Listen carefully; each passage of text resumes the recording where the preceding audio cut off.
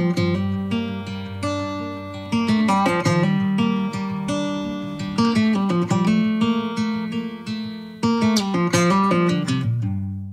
what living in the UK is all about. Yesterday I was in shorts and a sleeveless top and it was 22 degrees, and today it's raining and it's about 8 degrees. Welcome to the UK. Today is take 2 of Qantas saddle fitting problem solving. We're gonna have a little play with this free and easy again. I think it's still pinching his shoulder, especially on the left, and if that doesn't work, temporarily he'll borrow Azid's buoy. Take 2, need to make it a little bit wider, I think. Qantas is fine on the lunge and not under saddle. In the field, moves fine, exhibits no pain. I can't find anything to touch anywhere that's kind of super sore that I get a reaction from. I know I'm a human physio, but I can apply that a little bit to with my horses. So we'll try this. If this doesn't work, I'm going to try Azid's buoy, a different saddle. And if he's fine in that, we definitely know it's this saddle. If he's not fine in that, the next step is to get the equine physio out and get her to have a little look at him. So let's get started.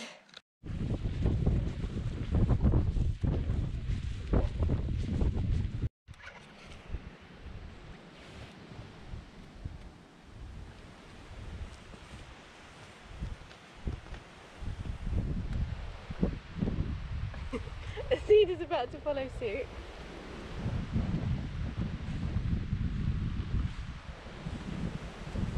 Oh, look how muddy you are, Whistle.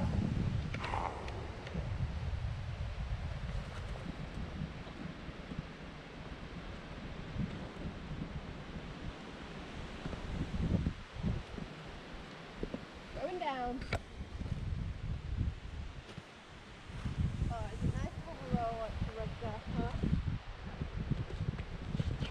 That was a poor effort. Hello.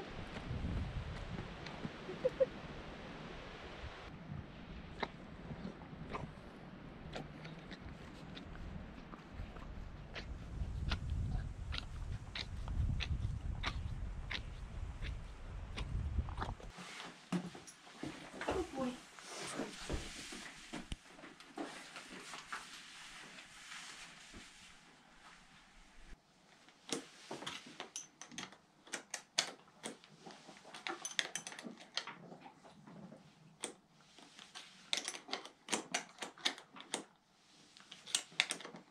Saddle testing take 2.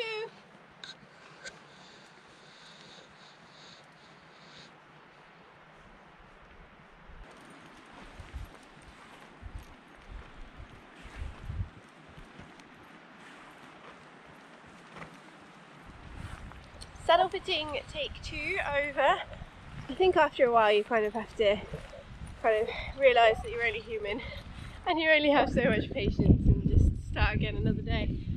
It was definitely better than it was before, so he wasn't swishing his tail anymore. It was much more forward. The back of the saddle didn't move as much, but it's still not quite right. And the thing is, you don't really know if he's sore from before or if the saddle's pinching at the time.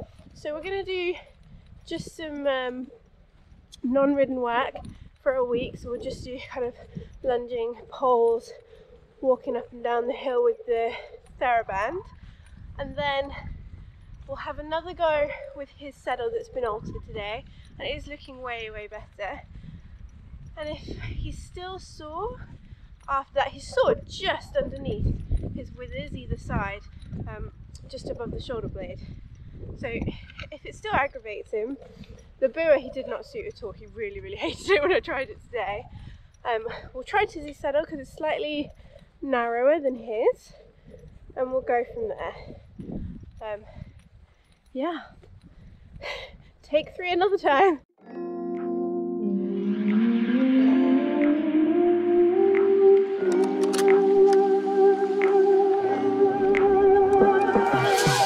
Who knows what is in here at the moment. This is meant to be the box of stuff that I kind of use regularly and I need. But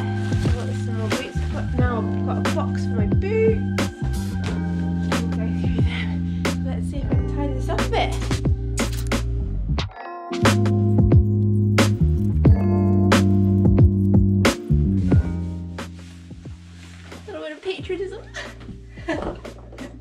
Woo.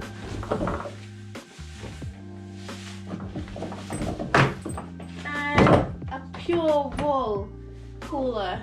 Like this material, I tell you, pure wool coolers are the quickest at wicking away. In the winter when you've just done like a hard training session and they're super sweaty and you've had to like wash them down, just on for 20 minutes, almost dry. So, yes, what I want in here is rugs that I use post-training. I use that in winter, so that one can go there. So let's go through the pile. So towels we'll put back in. That should be in a completely different box from the number box. Thermotex can go back in.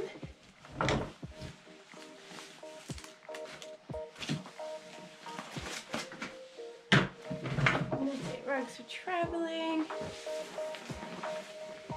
High vis for out on the roads. I've also got a silver version of that, like the nighttime version. It's really good. So these two I'm going to put in the travel gear, and then I've got a spare one. There we go. That can go back in. Everything else needs to go in there, so that's better. Looking a bit more organised in there, and then we've just got all of this to sort out. It's amazing how messy you can get over time. So I need to have the stuff that I need, and it to all have a home. I've only just moved into this stable. I'll kind of go through, we're going to do a stable makeover soon, which I'm really excited about. So kind of getting used to how I use this space and how it works best for me.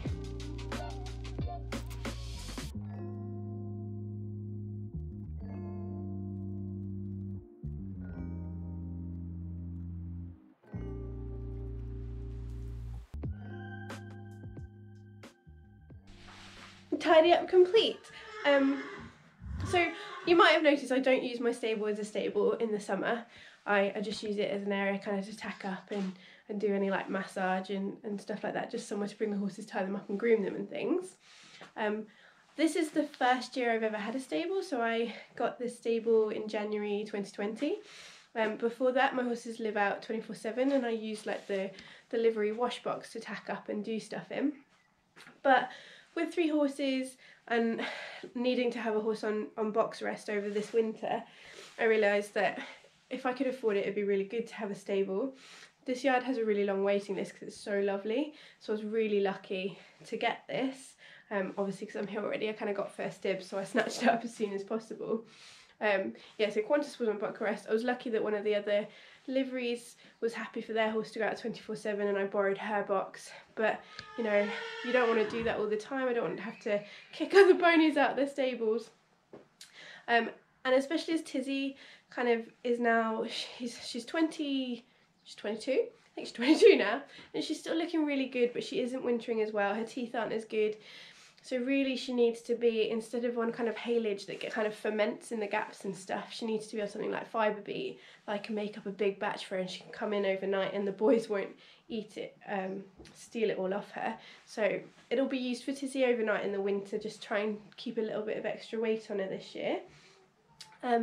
But I've been keeping all this, it's a super old school stable, I love it, and it's got this old feeding trough at the back, and you can also see it's got the old hay rack, and I don't know if you can see there's like a gap up above the ceiling. You can't really see it. And that's where the hay loft's above, and that's where they'd have slotted the hay down, so it's super cool. But this is where I'm going to try and kind of store stuff that I use a lot. Obviously this big black box won't be here when there's a horse in here. But I wanted to see if I can get some stuff in here without it being kind of edible.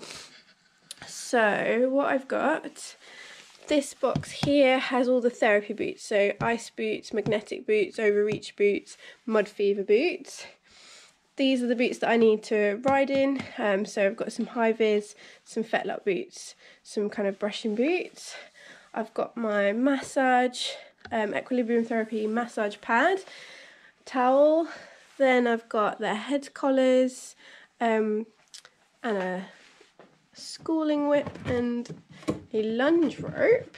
Then in this box, I don't really know what I want in this one, but I've put my bum bag that I use when I'm riding in something that doesn't have big enough pockets for my phone, and my saddle bottle holder. I think I'll put kind of bits and bobs in here. Then I've got my grooming kit, I've got my infrared camera that I use every week just to give them a look over. And then I've got my Bailey's Tasty Treats and Aqua Aid for pre and post ride, stretches and hydration.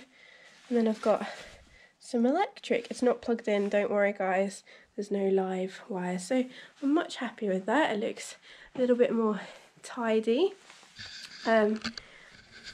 Obviously, I think only the boxes will be allowed to stay in once there's a horse in here. All of the soft stuff will have to go out. And I keep all of kind of my rugs, my crew kit and stuff in the barn.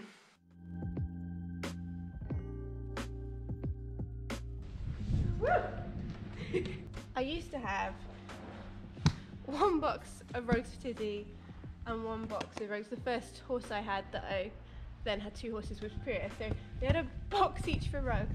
Now I have 3 horses and I have to stuff the rugs into 2 boxes. As you can see, there's a slide. We're bulging guys. I might have to get another box eventually. I don't know about you guys, but rugs are like an obsession.